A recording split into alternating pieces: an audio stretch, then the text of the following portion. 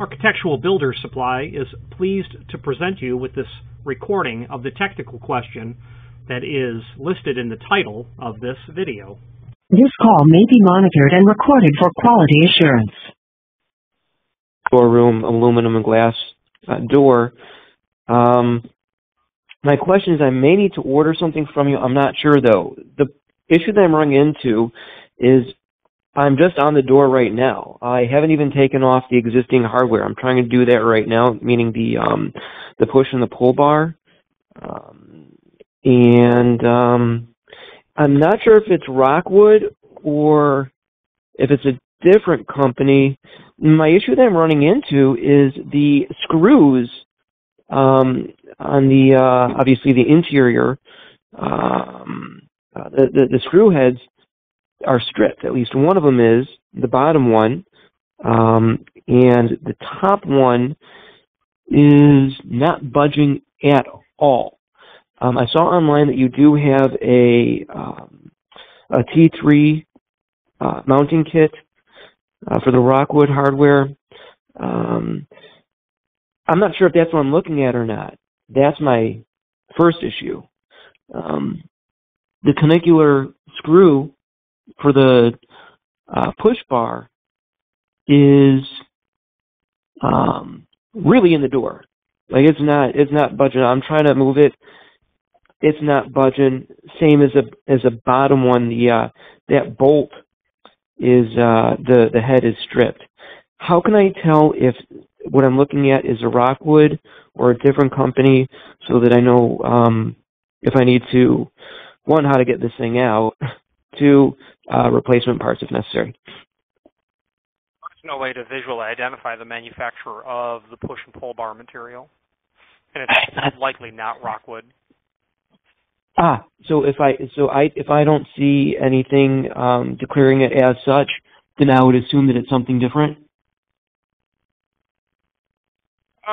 I mean, it would be safe to assume that it's something different, but what name of the company, the name of the company that supplied the material, I don't see that as really germane.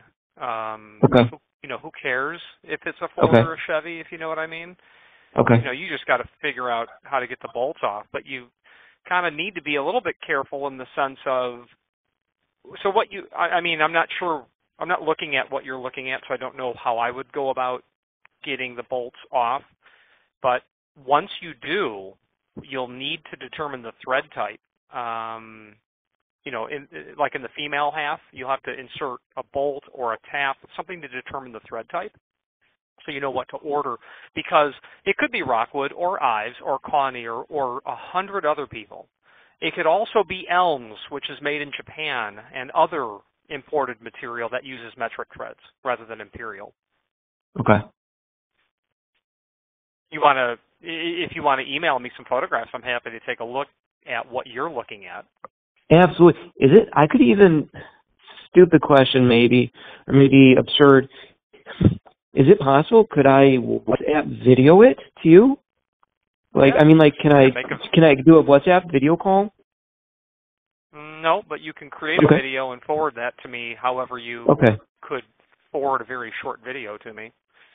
Perfect. If you've got a YouTube account, you could take a video of any length really and upload it to YouTube and send me the link. You could get the video file and dump it into Dropbox, share it with me there, Google Drive. Google Drive, sure. Yeah.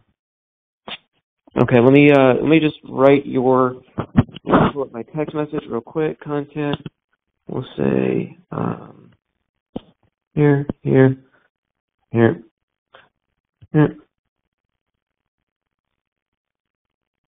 Resume call.